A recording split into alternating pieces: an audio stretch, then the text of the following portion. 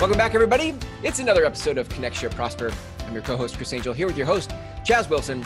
Chaz, we're backstage today. This is like backstage pass. Love it. Love the backstage pass. This is like a concert where you get to talk to the musician before and after the concert. Like sometimes you guys listening to this, you got to know, like, we'll show up and Chaz will have a couple talking points and we'll just kind of go, right? But today I was like, I kind of want to ask you questions, and Chaz is like, let's do that. So yeah. This is backstage. I'm ready. I've never been backstage, so it's cool. Okay, so you're backstage for your own event. That's perfect. Yeah. For your own interview. Well, the first question that we're gonna break these questions into multiple episodes, if that's okay with you. Yeah, I love it. Okay, good. But the first one, and this is, each one deserves its own episode. So here's the first question. Like, I've known you since, I interviewed you probably last fall, maybe last winter for my podcast. And then came down to Success School for that in Granite Park last spring. So I've been able to see you, like, you always have a million things going. Like, I just dizzying for me. I'm like, I don't know how he does it. Like, I'm trying to keep a couple things spinning. Yeah. And you're spinning like 5,000 things. And I'm sure people that know this about you too. Right. So my question for you is, like, how do you sustain such a fast pace? I think my comment to you before we hit record was like, you must just breathe deeply all the time. Yeah. What's interesting is you see me doing all these things. Some would say, maybe close to me would say not very well, some of the things, right? So it is very fast paced. And I don't know if that just is more like you get accustomed to that kind of fast pace. And yet at the same time, I'm still very disciplined with my timing. Like, for instance, my routine is my routine, and I'm just I don't know what it is. I just feel a sense of purpose that drives me, that I hate wasting time. Like, if someone really wanted to get under my skin, it would be to waste my time, like to just make me feel like I waste time. There's every once in a while, I'll get asked to sit on a meeting or a board or something like that. And I accept, and then there's no agenda, and there's like, people's side conversations, and I'm like, oh my gosh, I can't sit here. I got things to do. Right. So I really think, Chris, it's just a strong sense of purpose that drives. I want to dig into that a little bit, because you are look, I mean this in the most kind and loving way possible. Though you're very stoic. You're very like, you show up and you're very task oriented, business oriented about things. You're kind and approachable.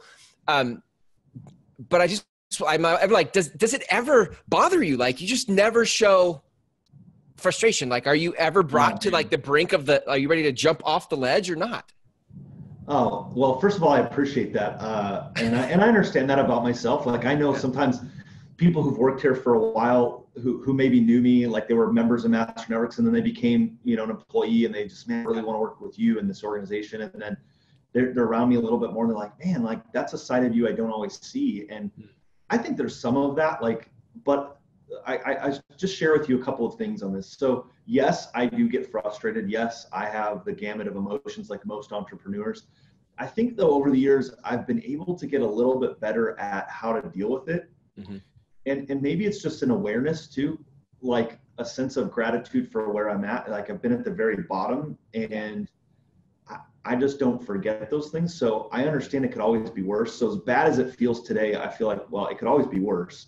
Right. And so I try not to let that get to me. But the truth of the matter is, listen, in 7.5 years, at least since we started Master Networks, there's probably been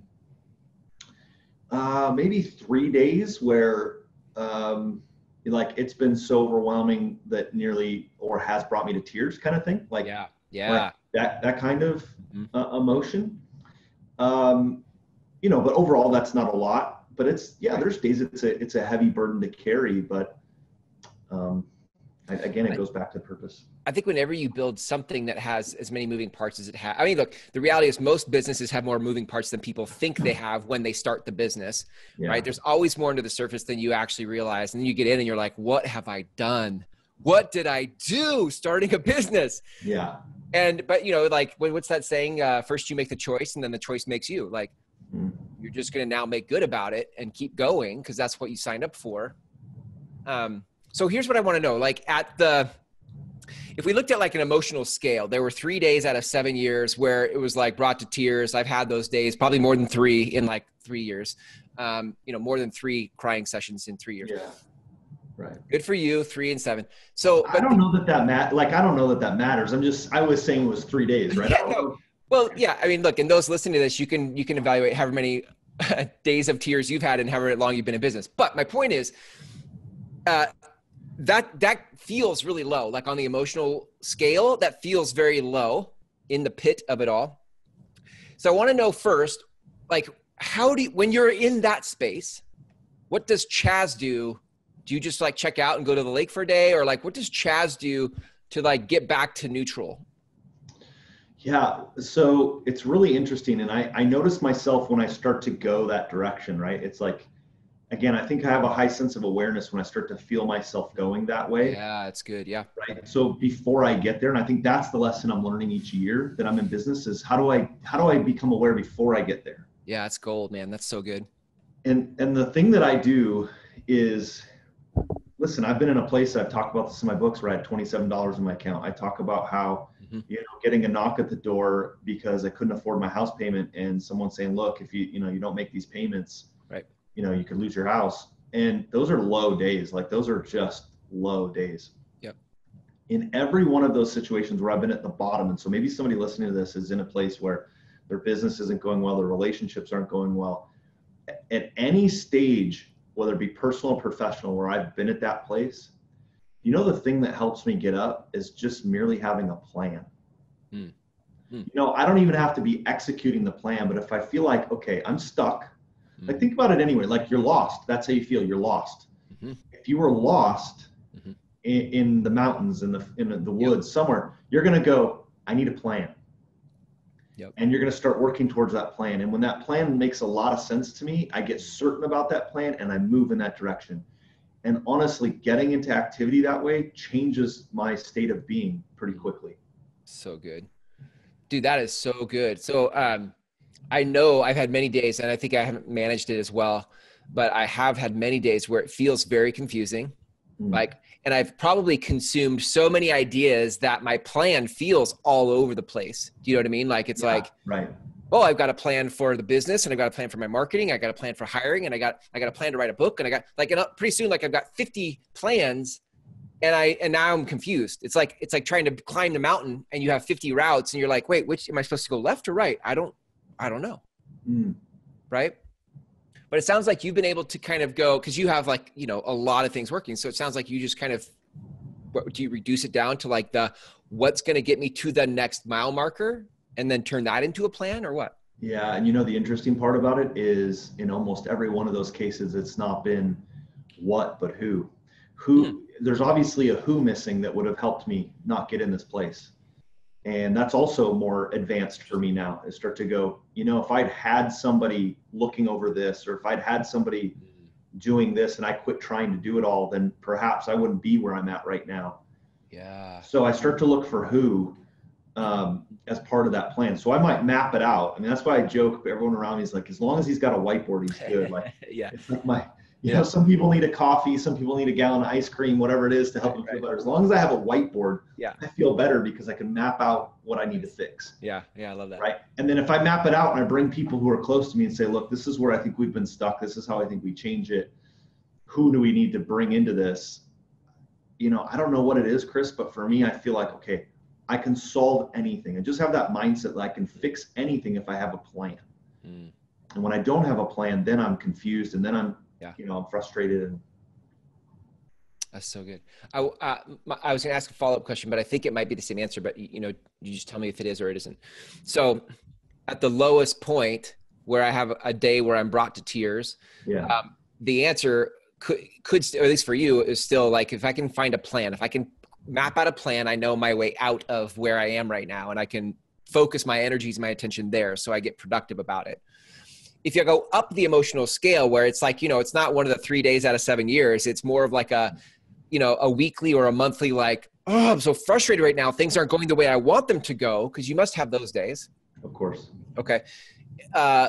Weekly, monthly. Well, is it the same thing? You just create a plan, or do you have other things, strategies you do to kind of get productive and move forward? You know, it's interesting. I think back a couple of years ago when I had one of those days. I'm going to give you two parts to this, right? So I think back a couple of years ago when I had one of those days, I came in the house. It was very early on in Master Networks history. I mean, we probably had 12 or 13 days where we had, like, literally we had no money in the bank account. We're trying to start this thing. We're trying to grow it. And we got a payroll, albeit small at that stage. It was huge to us. It was a mountain of a payroll to make. Yeah. Especially when you have no money. And it's just feeling beat up. Like, I just like, oh, this isn't working. I'm confused, all that.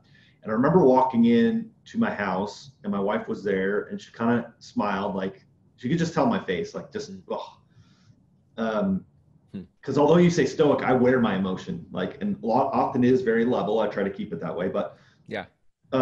So she's like, rough day. I'm like, oh my gosh, one of the worst.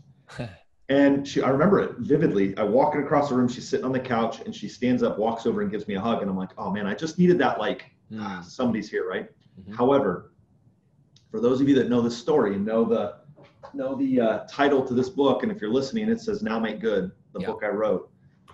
She gave me a hug, embraced me, leaned into my ear, and she said, "You hired up for a tough guy, now make good." Nice. Thanks a lot. Was that good? Was that good or was that bad? I was like, you don't get to use my stuff on me. Right? I know, right? Right? So, but that phrase has always helped me in those moments, and they do come daily, not just weekly and monthly. They come daily. Like the truth of the matter is. Okay, good. That's what I wanted to know. Yeah. Here's what I'd actually say to somebody who's thinking that. I used to think that, like, and what you said, like, wow, you've only had 3 of those days, but the reality is because I'm actually having 30 of those throughout the day. Right. Yeah. And I'm pivoting. It's like the airline that just changes every so often, gets back on course. Yeah. I'm having those so often that I'm looking for them and I'm pivoting quick, so that I don't get to a place as often as I did before where they're just overwhelming. If you're looking for them, like what are this, because if you're looking for them and you're getting good at pivoting, then you're also, I'm guessing, getting good at seeing the warning signs or seeing something coming. So it's not always a reaction. You can now actually like see it coming. So how do you notice? How do you see it coming? So a couple of things for me are I'm easily frustrated by things, right? Like, oh my gosh. Yeah, me too. Kind of step back and you go, why am I really frustrated about that? Or getting frustrated with people, right? And things like, oh, they let me down here, they let me down there. It's like, okay, that's not the issue. Yeah. Right. And so for me, those are the signs I start to look at. And what I really come down to is having a plan and then getting to activity. I said this the other day to somebody in a coaching mentoring session. I said, at the end of a day, like when you walk in the door, back to your home, whatever, do you feel fulfilled? And he said, yeah, like maybe 1 out of 10 days. Yeah. I said, okay, great. Let's stop for a second. Out of the 1 out of 10 days, the day you go home and you feel fulfilled, describe that day to me. And what we broke down to after all these questions I got down to is the days that he has made lead generation calls, the days he's made a sale, he goes home. It doesn't matter how busy he felt the other days. He felt productive. And so he went home feeling fulfilled. And I said, well, then we have to get rid of everything else so that you're feeling productive every day and you feel fulfilled. That was for him. And so now, as I said that advice, I hung up the phone. I'm like, okay, now I got to think about that for myself. Every single day, what are the things, the activities that I feel fulfilled and I get the most excited and I get that energy back. Yeah. And when I feel the frustration and I feel the, people irritants and those kind of things that come into my life, I look at it and go, I haven't been productive. I've been busy. Oh. And if I actually stop and get productive, those things just go away. Wow. I can see my mind's going to different places because one of the first thoughts is like, it would be easy in that moment. I think people could. So the first thing is I think people could feel when they're getting frustrated. You'd be like, okay, I just got frustrated. And if you didn't notice it, that frustration could take you all the way down the pit into all sorts of dark places where now it's a lot more work to get back to neutral. But if you can notice the frustration quickly, you're like, okay, I'm frustrated. What's that about? That's clearly not about the situation. There's something over here. And then change quickly, like create a plan and then get into action. Like if you can micro adjust faster, you'd get out of that. And listen, I mean, I don't always stop it either. Like oh man, I'm 8 rungs down, 10 rungs down. I'm like, oh. Yeah, I know. I so know. Just laughing from familiarity. But I can see people going, okay, I noticed that I was frustrated. The places that I feel most productive are, I'll give you mine. I feel like every day I get to teach or I get to coach. I love it. Like those days are incredible. Love those days. Or days where people interview me. So then I go, because it's me trying to share out what I feel like life has taught me. So those days always feel good.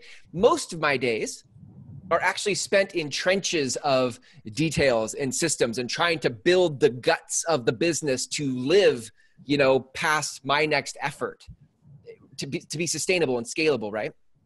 So I hear that and I go, well, I mean, that's good, but the systems still have to get done. Mm-hmm. So I don't know. I can't spend all day teaching, coaching, and getting interviewed. Why not? Right. That's my point. So, okay, it's my point, but then my follow-up question is like, well, then what do I like? Well, then what do I do? Right. So that's what I was saying. When I look at it, where I get stuck and where I get frustrated, once I create the plan, what I would say 80, 90% of the time, I realize it's the who. Like, again, it's the who could be doing the details. Yep. And then the question then we start, right? Then we head back to Pat's because we stop and we go, well, I can't afford that person. Right. Yes, that's right. That's right. You anticipated my next move. Right. Because then it goes to, and that's more, and now we're getting into limiting beliefs or stories we're telling, but I'm like, well, gosh, that's going to, I need an assistant, but that's going to cost money. I don't have money for that right now. I'm barely trying to get it done. Like, how do I, so, and now. Share a secret though. Let me just share a secret though. Yeah. Good. Because I have 14 employees and I have 75 1099s across the country, right? So I've done a lot of hiring. Mm-hmm. I have almost never been to a place where I had the money before I hired them. Almost never. Still to this day, like every time I don't have enough set aside for payroll. I'm always setting aside and trying to gain on that. Yeah. It's like I almost never have enough. I'm always investing in people ahead of where I need them. Right. Which would explain why you were able to grow. Because if you have people there to help it grow, it's not dependent on you. It's you've got the resources and the bandwidth from your team to make that happen. Mm-hmm. How do you, the logical question is, how do you do that? Like if you don't have it to the payroll to add, how do you add somebody? You take a loan? Do you get really creative in your negotiations for what your compensation plan is? All of it. Okay. I mean, everybody's in a different spot, so they have to figure that out. Yes, I'm always, and one of the shifts I made too is I look at each individual position and hire as to how can they bring in revenue. I mean, that's kind of really a separate topic we could really spend time on. However, that's what gives me motivation. That's what gives me fulfilled. And the other side of this too, Chris, is at the bottom, when I'm feeling at the bottom, I also have to be in awareness of reminding myself that there are 14 people here with families, hundreds and thousands of members across the country, master networks. And so honestly, sometimes that burden is what overwhelms me. Like I'm leading an organization of this size, and there's a lot of people counting on us to do it right. And so I can have my pity party for the day, but then tomorrow I've got to make good on it. Yeah. I could keep going down this road because I think this is, first of all, but I think this is good. I feel like there's been some amazing gems in this conversation. What I want to sum up with is, that this is just the life you signed on for as an entrepreneur. Like as you're a business owner, right? The whole thing about that is you're going to be stretched and to expand. You're going to be stretched as a human being, and that's just part of the job description. So I love that you're talking about looking for the patterns, like look for what throws you off, notice it sooner, create a plan, get into action around the plan in order to get your energy out of the doom loop of it all, and move yourself into the constructive space of it all. Yeah, because let me just wrap with this. And I've shared this story before of certainty, because when I create a plan, see, when I'm feeling low and I'm feeling confused, I feel like I have uncertainty. Mm-hmm. Yes. And when I have certainty, I move towards something. And that's why I say when I map it out. So I tell this story all the time about a young father who's down in the canyons of southern Utah, driving his son late night or getting dusk, and they decide to head back. And as they're coming back, they hit a fork in the road. It's a true story. And the fork in the road, and they go, we don't remember a fork in the road when we're going out, which is actually true, because when you're going, you see these little offshoots. You don't remember them. They look different when you're coming back. So he says, Dad, which way are we supposed to go? And he goes, I don't know. I actually don't know. And he said, his little boy, and he says, Dad, do you care if I pray and ask God to help us? He said, sure. Like at this point, I need all the help I can get. Let's figure out where we're supposed to go. So the boy prays and he says, Dad, we're supposed to go to the right. And he said, I was feeling we need to go to the right. So they drive down they pick the right, and they go down, and they about half mile, they hit a dead end. And they turn around and they come back. As they're driving back to that fork, the son says, "Dad, why do you think God told us that we needed to go to the right when it was the wrong way?" And he said, "Son, the only thing I can think of is that now we're certain that's the wrong way to go." Wow. And now we wouldn't keep driving going, "Are we on the right path? Are we on the right path? Are we on the right path?" No, we certainly know that is not the right path. And we found that out quick, that wasn't the right path. And so sometimes I think in life, when we get stuck and we feel that way and we go, why was that wrong? I felt like that was right. Well, now you're certain that is not the right path. Yeah. And now you can be certain about the other direction you're going. So don't look at those things as a challenge. Look at them as an opportunity to be certain about where you're going. So good. I think certainty might be my word for the year, because it's the thing I've wanted the most, right? In the middle of all the ideas and all the strategies and all the things demanding my attention, certainty is it. That's when I feel certain, I'm willing to bet the farm on whatever it takes to go where I want to go. That's exactly right. Yeah. So good. Chaz, if people want to coach with you, if people want to learn more about Chaz Wilson and how do I get Chaz to mentor me or coach me, like where can people go to connect with you to help them? Well, you can always hit me up on social media directly. I answer all my direct messages, all those direct. And you can also go to chazwilson.com, CHASWILSON, chazwilson.com. I've got group coaching, mentoring, all that stuff on there. So good. Be happy to. I love it. I love it. I love what you're building, and I love how you're building it, because you're composed as much as we have just talked about how it can be a crazy time. You do it with some finesse and some mental determination that is remarkable. So thanks for sharing your wisdom today. All right. Thanks, man.